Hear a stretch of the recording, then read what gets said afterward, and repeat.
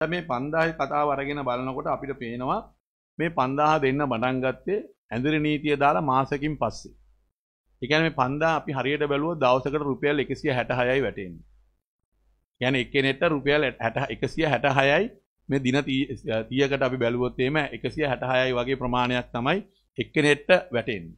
එතකොට මේ රුපියල් 5000 දෙන්න පටන් ගත්තේ ඇඳිරි නීතිය දාලා මාසෙකින් පස්සේ. අද වෙනකොට මාස එකමාරක් ගත වෙලා තිබෙනවා. ඒතොර අපිට පිළිගන්න වෙනවා ආණ්ඩුව මේ රුපියල් 5000 දීමනාව කියලා කියන්නේ ඊටාම සොච්චමක් මේ මිනිස්සුන්ට මේ දීලා තියෙන්නේ. ඊටාම සොච්චමක්.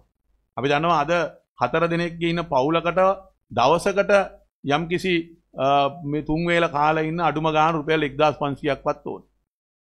අපි දන්නවා මේ ආණ්ඩුවේ ඉන්න රුපියල් 2500න් කන්න පුළුවන් කියලා කියූප ඇමතිවරු ඉන්න ආණ්ඩුවක් මේක. ඒ හින්දාත් දන්නේ නැහැ මේ රුපියල් 5000 දුන්නේ. අපි කියන 5000 මදි. මේක වැඩි කරන්න මේ මුදල.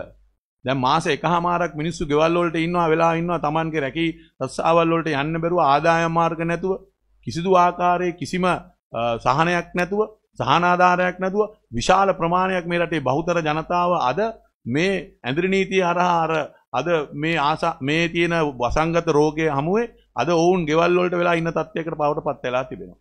ඉතින් අද කෝටි ගානක ප්‍රමාණයකට අද ආධාර මේ ආණ්ඩුවට ලැබිලා තියෙනවා. එහෙනම් මේ රුපියල් 5000 කිසි විටකත් මේක ප්‍රමාණවත් නැහැ. මේ 5000 වැඩි කරන්න ඕනේ. අඩුම ගානේ මේ දවසකට රුපියල් 1000ක්වත් මේ මිනිස්සුන්ට ලැබෙන විදියට මේක පරිවර්තනය කරන්න ඕනේ. එහෙමනම් මාසෙකට 30000ක වගේ ප්‍රමාණයක් හරි අඩුම ගානේ එක පවුල එකකට දෙන්න ඕනේ. ඊළඟට විශේෂයෙන්ම මේ චක්‍රලේඛනයේ හරහා මේ 5000 දීමනා ලබා දෙන අපිට පේනවා විශේෂයෙන්ම කුලී ගෙවල් වල ඉන්න මිනිස්සු.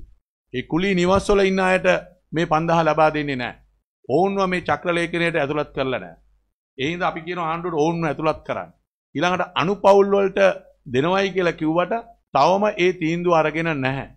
අනුපවුල් වල ඉන්න විශාල ප්‍රමාණයක් අද වෙනකොට මේ තියෙන ඔවුන්ගේ අයදුම්පත් පුරවලා ඒව ලබා දීලා තියෙනවා ප්‍රාදේශීය ලේකම් කාර්යාලවලට. නමුත් ආණ්ඩුව තීන්දුවක් ගත්තේ නැති හින්දා තවම ඒවට ගෙවීමක් සිද්ධ වෙන්නේ නැහැ. ඒ හින්දා ආණ්ඩුවේ තීන්දුව ගත යුතු අනුපවුල් වලට ගෙවිය යුතුයි කියන එක. ඒ හින්දා ආයි අභ්‍යාචනා ඉදිරිපත් කරන්න අවශ්‍යතාවයක් නැහැ.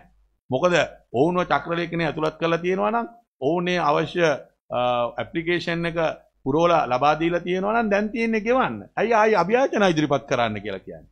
අභ්‍යාචනා ඉදිරිපත් කරන්න අවශ්‍යතාවයක් නැහැ. චක්‍රලේඛනයේ ඇතුළත් කරලා තියෙනවා නම් අනුපවුල් වලට ගෙවන්න කියලා. එහෙනම් ආණ්ඩුව මේක ගෙවන්න කියන්න ඕනේ. ආණ්ඩුව දැන් දැනුම් දීලා තියෙනවා හුඟක් ප්‍රාදේශීය ලේකම් කාර්යාලවලට අනුපවුල් වලට ගෙවන්න කියන ඒ දැනුම් දීම කරලා නැහැ. කුලී ගෙවල් වල ඉන්න අයට ගෙවන්න කියලා දැනුම් දීම කරලා නැහැ. ඒ හින්දා විශාල ප්‍රමාණයක් අද වෙනකොට තාම මේ මුදල් රුපියල් 5000වත් හම්බෙච්ච නැති අය උදවියේ ඉන්නවා. ඊළඟ කාරණාව තමයි අද මේ දිස්ත්‍රික්කවල ඉන්නවා විශේෂයෙන්ම මේ ඇඳිරි නීතිය හරහා Tamanගේ නිවස් වලට යා ගන්න බැරි විශාල ප්‍රමාණයක් ඉන්නවා. ඕන් විශේෂයෙන්ම මේ රස්සාවල් කරන්න ආපු උදවිය. ඉගෙන ගන්න ආපු උදවිය. අද විශාල වශයෙන් ඔවුන් සමහර නිවස්වල අද ජීවත් වෙනවා. මං හිතනවා 50000කට වඩා අධික ප්‍රමාණයක් ඉන්නවා මේ කොළඹ දිස්ත්‍රික්කය තුල. අද ඔවුන්ට එක්කෝ ආණ්ඩුව ඔවුන්ගේ ගෙවල් වලට යන්න පහසුකම් දෙන්නෙත් නැහැ. ඔවුන් ඒ ගෙවල් වලට යවන්න අවශ්‍ය උපකාරය කරන්නෙත් නැහැ. ඔවුන්ට රුපියල් 5000 දීමනාව ලබා දෙන්නෙත් නැහැ. මොකද මතක තියාගන්න ඔවුන්ගෙන් 90%ක ප්‍රමාණයක් මේ කොළඹ ආශ්‍රිතව රස්සාවල් වලට පැමිණිච්ච උදවිය ඔවුන්ට දැන් මාසයක පඩි ලැබෙන්නේවත් නැහැ.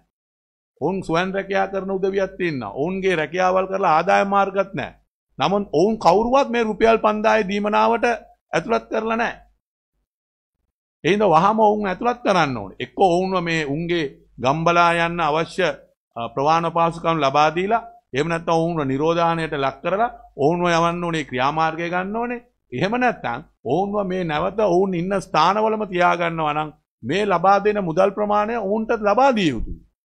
මොකද ඔවුන්ගේ අවශ්‍යතාවයල් තියෙන ඉෂ්ට කරගන්න. අද ඔවුන්ට කන්න බොන්න කිසි දෙයක් නැතුව අද ඔවුන් නන්නත්තර වෙලා ඉන්නවා. ඊතරාම අසරණ තත්යකටපත් වෙලා ඉන්නවා. හැමදාම ඔවුන් උදේට ගිහිල්ලා පොලිසිය වල ඉන්නවා. අපිව යවන්න කිය ඉන්නවා. ඔවුන් ගැන සොයා බලලා ඔවුන්ටත් මේක ලබා දෙන්න